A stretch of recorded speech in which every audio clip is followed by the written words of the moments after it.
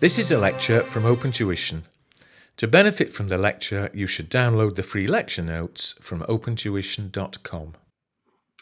Alright, this is the third and the final lecture on activity-based costing, chapter 1 of the lecture notes.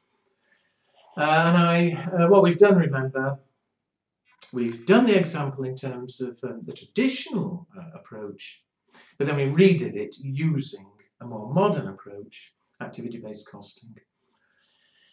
And paragraph 3 of the lecture notes are asking about advantages of and problems with activity-based costing. Now, first of all, the advantages.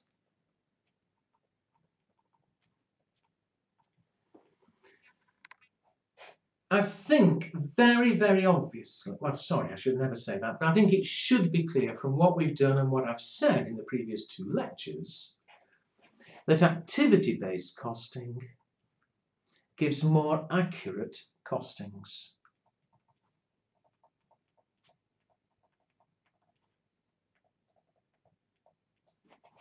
However, just saying that on its own isn't enough. Because remember, at the end of the day, there is only one business, and at the end of the day, the total overheads are 190,000, whichever approach we're using to get a cost per unit. So why does it matter that we've got more accurate costs per unit? It's for 2 reasons. One is surely the more accurate the costing is, we're able to set better selling prices.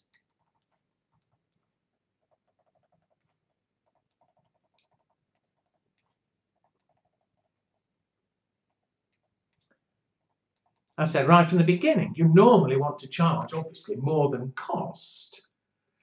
And so, if we get the cost per unit correct, then we know the selling price has to be higher.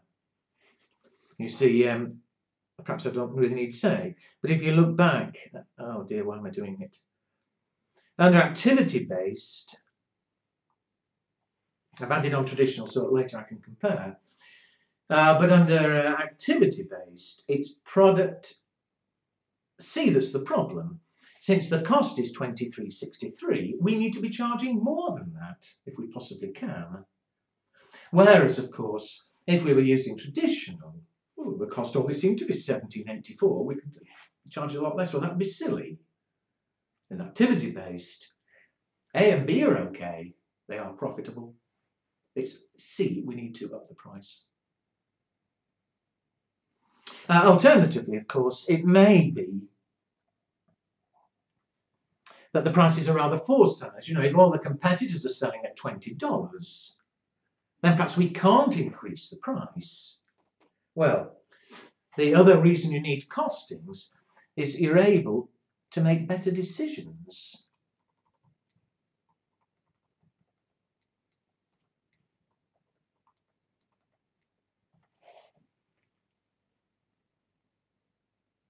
In terms of profitability.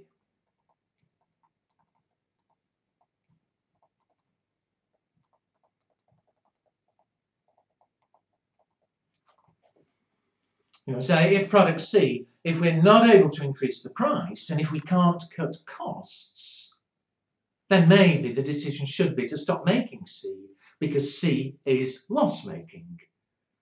So all I'm getting at is simply saying more accurate costings in itself isn't enough. It's why does it matter that we've got the costs better? All right, now that may be the obvious advantage, more accurate costings, but there's another which actually is rather more important. Let me write it down first and then I'll explain what I mean. It focuses attention on what causes the overheads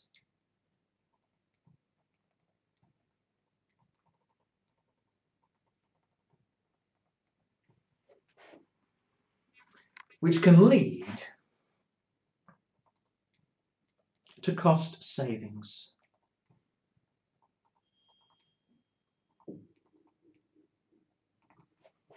Now let me explain what I mean by that. With traditional costing, we just take total overheads, we do the arithmetic, labour hours, and it was rather irrelevant where we were spending the money. But with activity-based, we look in each case what is causing the overheads. And just look at, which one shall I look at? Setups. Look at deliveries received. 10, 10, 2. We worked out the cost per delivery.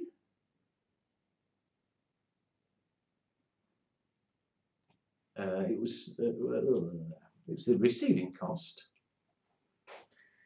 And we split it on that basis, so 13,000 to A, 13,000 to B, and 2,700 to C. Fine. But when you think of it on a unit basis, A and B, we're making huge numbers of units. You know, we're making 20,000 units of A, and so 13,640 divided by 20,000. It's costing 68 for each unit to receive. Whereas C, all right, we're only spending 2,728, but we're only making 2,000 units. And so 2,728 spread over 2,000 units, that one's actually costing us 136 a unit. Which is one of the reasons why C ended up being the problem and costing so much more in terms of the overheads. And the reason it's happening, of course, is that C, we're only making 2,000 units. There are 2 deliveries, so it means we're getting 1,000 units each delivery. Whereas A, 20,000, 10 deliveries, we're getting 2,000 units each delivery. Well, maybe we should change the way we work. Maybe, instead of C only having 1,000 units each delivery and therefore needing 2 deliveries, what we could perhaps do is see if we can manage with fewer deliveries. Why don't we just have 1 delivery of 2,000? Maybe even A and B, we can cut down the number of deliveries by ordering bigger quantities. And if we do end up managing to have fewer deliveries, then maybe we don't need as many people involved in checking in the material being received. And if we don't need as many people involved, maybe we can end up having less overheads and cutting costs. And that's what I meant here, because activity-based forces us to think about what is actually causing that cost. Maybe we can manage that cost better, cut costs, and be more profitable. The first company to use this, if I remember rightly, was Texas Instruments, and they saved several $1 million implementing activity-based for exactly the reason I just said. So there are the advantages. However, regardless of how much better it is, the problem in real life is it's not always easy to determine what causes an overhead. In the exam, no problem, we're told. But what about something like rent of the factory? That's an overhead. But, you know, what causes the rent? Is it the size of each unit? You know, it starts to become a bit rather impossible. So the real problem in practice, it's not always possible to determine the cost driver, i.e. what causes the cost,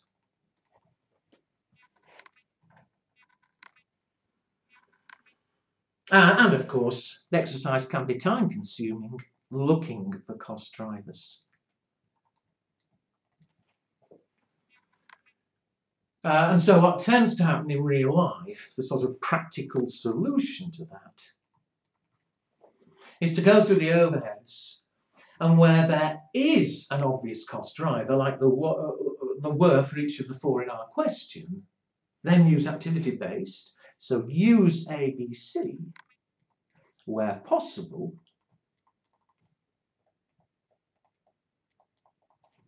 But any other overheads, like my example of rent, where we can't decide on a cost driver, it's just not feasible, then perhaps on the remainder, use traditional absorption.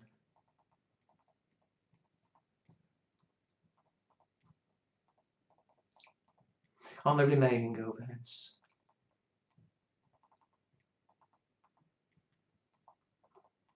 Now, not your problem in the exam. I mean, you'll be told what to do. I'm talking about any discussion bits here. That's what companies would tend to do to deal with that problem. So that's it. I hope all that did make sense. I said at the beginning, have a look back through the note, read page 1, there's not much there, and check that it fits with what you thought I just said. And also, you'll see at the end of the chapter, when you have finished this chapter, you should take the online F5 MCQ test.